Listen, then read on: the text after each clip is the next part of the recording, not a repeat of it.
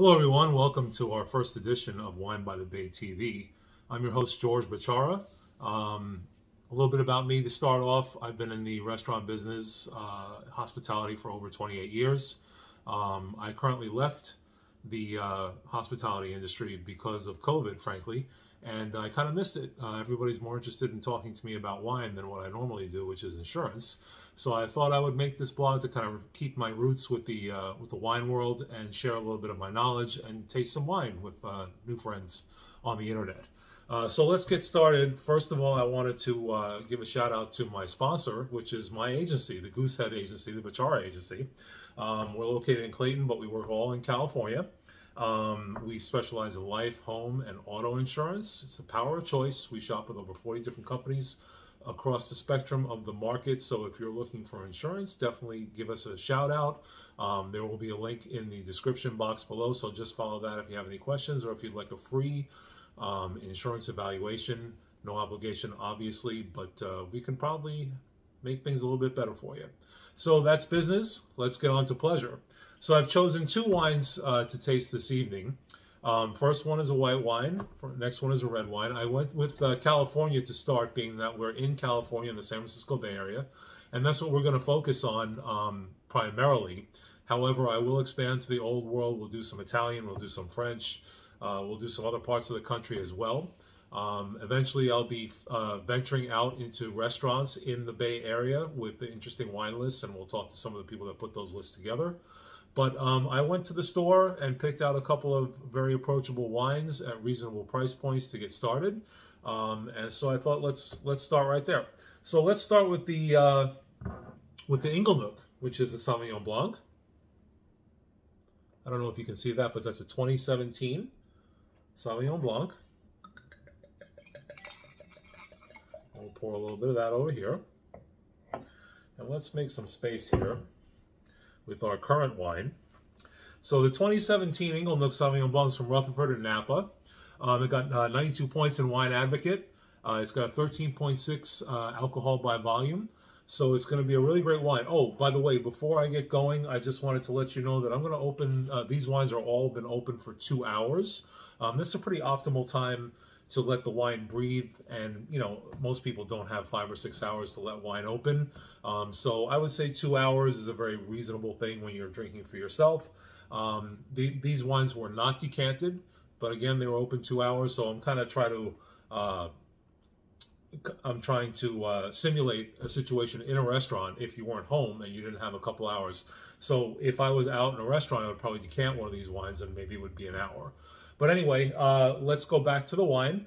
So we've got our Sauvignon Blanc. First thing we want to do, I always like to do, is check the color against the white page. And it's got a little bit of a golden hue to it. Not too intense, so it has a little bit of clarity. Sauvignon Blanc doesn't tend to be very dark unless it's in a Sancerre, which is a sweet wine. Oh, sorry, Sauterne, which is really a sweet wine.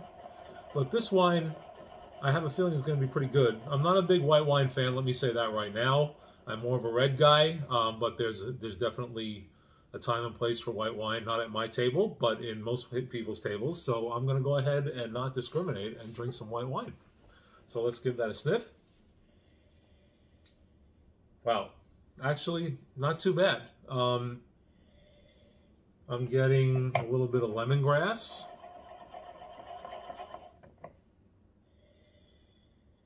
Really get in there, everybody. I mean, I know most people probably know this by now, but in case you don't, get your nose in there and really experience the wine. Wine is a full sensory experience. You don't want to just drink it. You want to smell it. You want to look at it. You want to taste it. You want to think about it. And in this case, there's a lot going on in here for a Sauvignon Blanc, which again, I am not a big fan of white wine, so this is actually more impressive to me than probably to most people. A little bit of citrus. Maybe a little lemon. It's got a little sweetness to it. Maybe a little oak. Let's give it a little taste.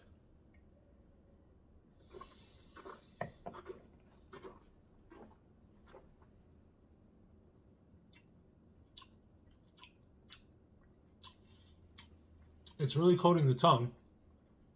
it does have more of a lemon lime kind of flavor to it once it's on the palate. A little bit of that sweetness goes away. It's refreshing, but I wouldn't go so far as to say it's overly bright, which is something Sauvignon Blanc to me, if you don't go to the right producer or if you don't use oak, can be a problem. It can be a little bit too bright. By the way, these white wines are not served ice cold. I know it's a common misconception to throw it in the refrigerator, get it out to 38 degrees, but you don't taste anything when you do that. I'm not saying you should do it room temperature like I have it, but I'm trying to taste everything. But, you know, not cold. Probably 50 to 55 degrees is where you want to be on your white wine. So, let's do this one more time.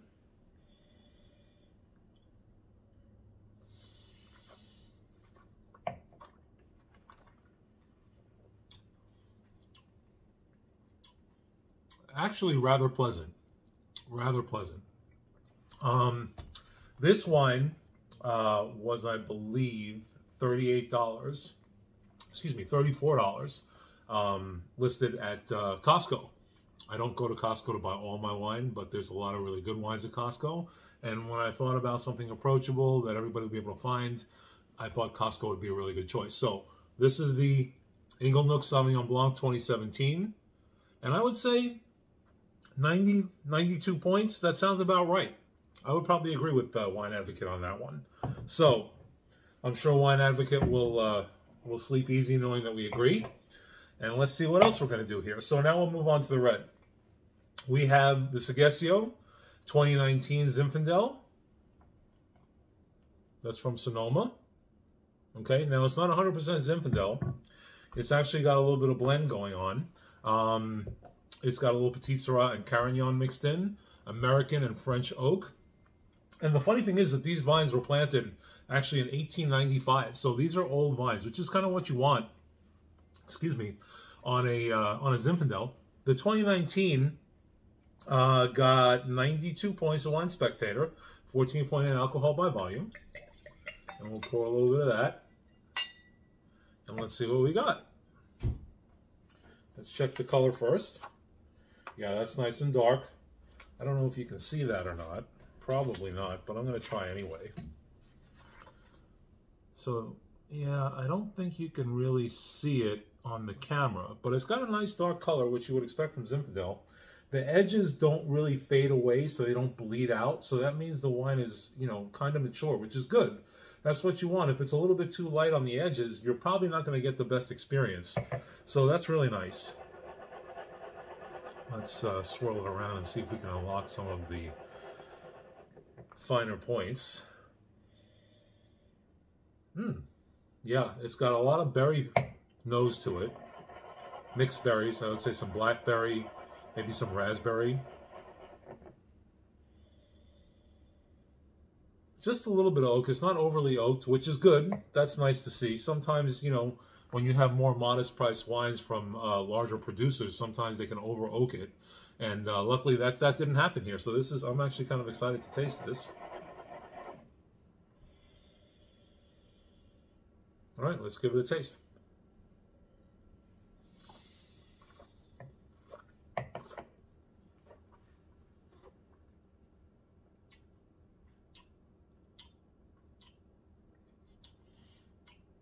There's a little bit of spice to it. It's kind of chewy. Definitely has some berry flavor. Maybe a little black pepper. Well, wait, hang on. Maybe a little red pepper on the back end. Little dry red pepper flakes.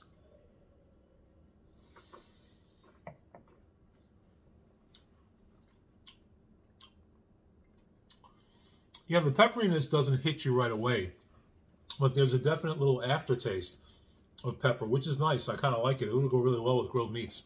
I believe we did say 92 points. Yeah, 92 points on Wine Spectator.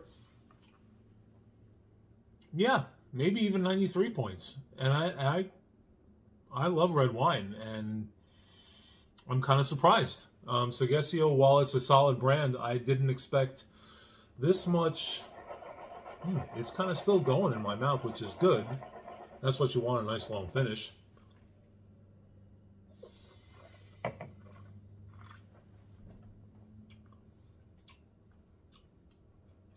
I would say it would go really well with grilled meats.